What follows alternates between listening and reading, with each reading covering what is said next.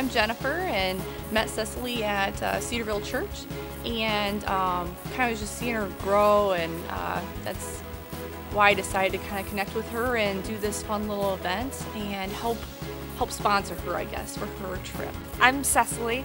I'm actually going to India this summer, which is really exciting, but I was telling Jennifer about that when I was in nursery with her, and we kind of made up this whole idea to kind of help her get her name out there for what she does and help me raise some money for my trip to India. It's actually a 6-week missions trip, and I'll be staying in an orphanage with all the kids there in that orphanage, and I'll be teaching them and tutoring them and just kind of loving on them and having a good time for 6 weeks.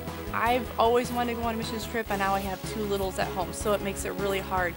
And I just felt, like she said, it just comes over you, and I just felt like I wanted to help in some sort of way. And the reason I started this little side business of mine that I sell rhododendron fields was so I can have opportunities like this. I wanted to be able to help other people, and which is my other job, I didn't have that, and now I have this other opportunity, and it brings joy to me that I can help somebody else out doing something that I would like to do, but I'm not able to do right now, so I want to support her in some sort of way. It's my one way to give back, so the whole thing is all the proceeds are going to her. Nothing's going back to me. I just want to help her in any way that I can. We have this event on May 13th from 9 to noon.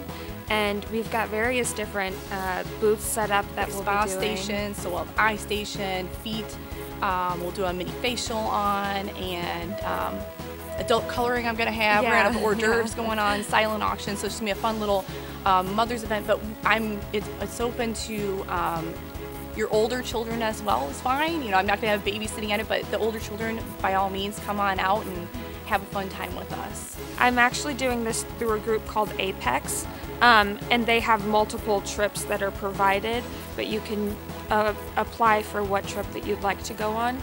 So I chose India, and 3 others are going with me.